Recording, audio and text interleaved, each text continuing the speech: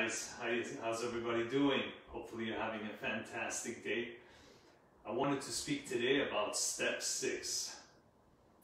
And step 1, actually what we covered was knowing what you want.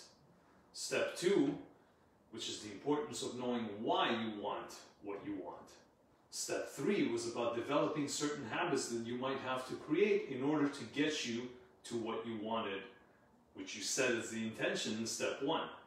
Step 4, we talked about the mind, where I introduced you to the stick person, this little guy, where we talked about the conscious and subconscious mind, right? And it's the idea that everything that's held in the conscious mind automatically through repetition goes into the subconscious mind, and the subconscious mind is your supercomputer, the one that actually controls what actions you're going to take, what vibration your body is going to be in, what feelings you create in your body, which dictates ultimately what your results will be like.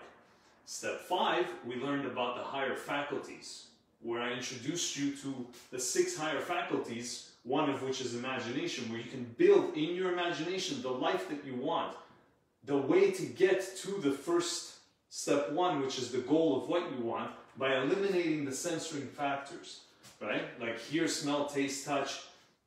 If you just go by what you can see, hear, smell, taste, and touch, you're not going to do very well, because you're going to allow that to control your thinking. So the higher faculties is where we tap into our superpower. Today's lesson is about the self-image. Step number 6.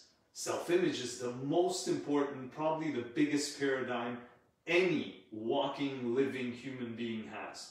Because it's the way that we see ourselves. You see, the self-image, I'm not talking about the one that's the external one, the way that we present ourselves to the world, how we do our hair, how we shake hands, how we dress, how we, carry ourselves. That's an external self-image that we show to the world.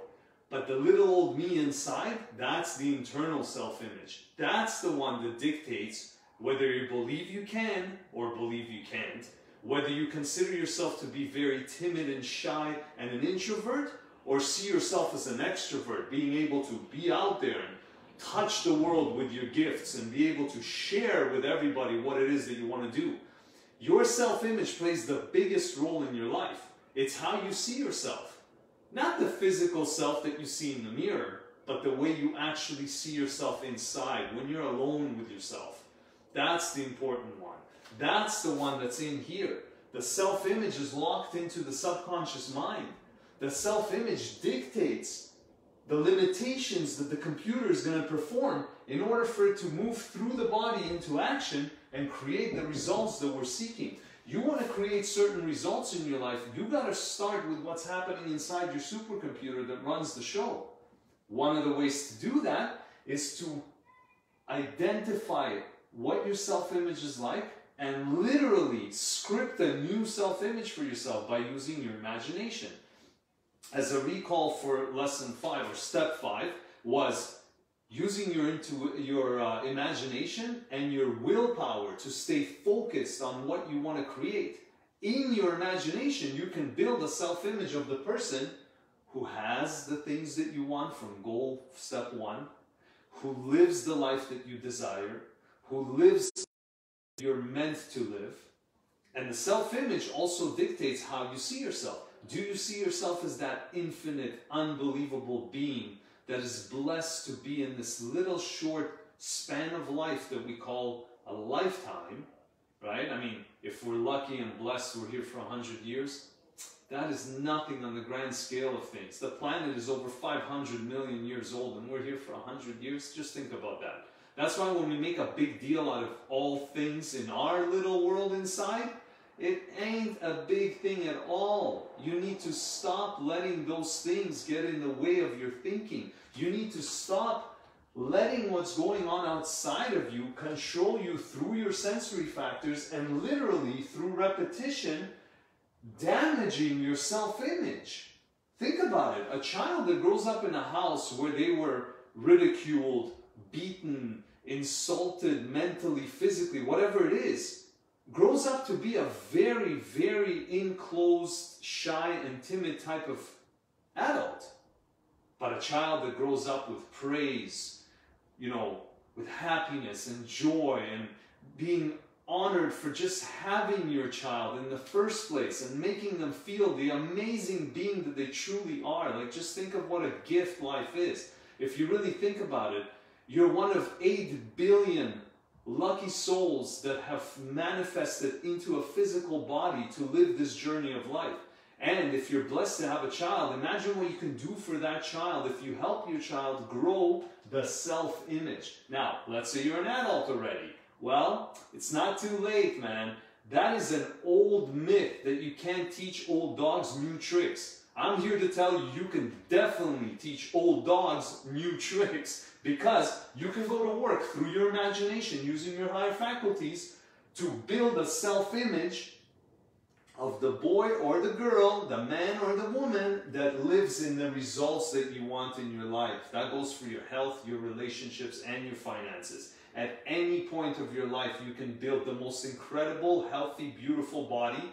You can build incredible, deep, meaningful relationships with your clients, with yourself, with others, with loved ones, with relationships to your family, to everyone that matters in your world. And you can expand it over and over and over, because we live in a very small world right now, considering we have the internet and video conferencing and Zoom, and I mean, wow, you know what I'm saying? And you can literally change your finances forever if you just start doing things in a certain way. Not doing certain things. People get wealthy, successful, abundant, and happy, not because they're doing certain things. It's because they're doing things in a certain way. That certain way is using your higher faculties. That certain way is building the self-image of I can, I am, and I will. That's the beauty of self-image. So I hope this lesson helps you out. I hope that you go to work on your self-image right as soon as you hear this. Just script it out. I am so happy and grateful now that I am infinite, that I have all the potential in the world, that I know I am connected to infinite source and intelligence, that I've been given an intellect, I've been given an intuition, I have an imagination, I can reason, so I can think for myself and decide what I want and don't want. I have the perception to be able to see things not as they are, but as they ought to be, as I want them to be. And this is the kind of self-image I have. I am successful, I am rich, I am healthy, I am blessed, I am loved. All the things that you want to introduce into your life, build it in your self-image. Lock it in. Keep repeating it over and over. Just keep putting it in, putting it in, putting it in, putting it in. Build the thoughts of how you want your life to be. Build it, design it. Use your imagination, use it to build a beautiful new image, and regardless what is going on in here currently, just keep focusing on that amazing vision of yourself until it becomes part of you here, and until it builds a new self-image of the super guy or gal that you want to become. Because that is going to control what's going on in your body as in feeling and vibration. That's going to dictate the actions that you're going to take. And you're going to create some incredible, beautiful results. I hope you guys are starting to get a drift for how all this ties into each other. Like, right from knowing what you want, building habits together, knowing more importantly in step 2 why you want it, because that's an important one, because that gives the strength to the subconscious because of the emotions, why you want it. And then you move on to understanding all this and how this works, using your higher faculties, building an amazing self-image, and I'll share some more stuff with you in step 7. I'll come back in a couple of days and I'll share that with you as well. And there's a few more steps. I'll take you right through the whole process. So I truly hope it helps. Let me know if it does. Let me know if you resonate with this message. Guys, please, the only thing I ask is hit those likes, hit those hearts if it means something to you, and please comment below this video. Just leave your comment.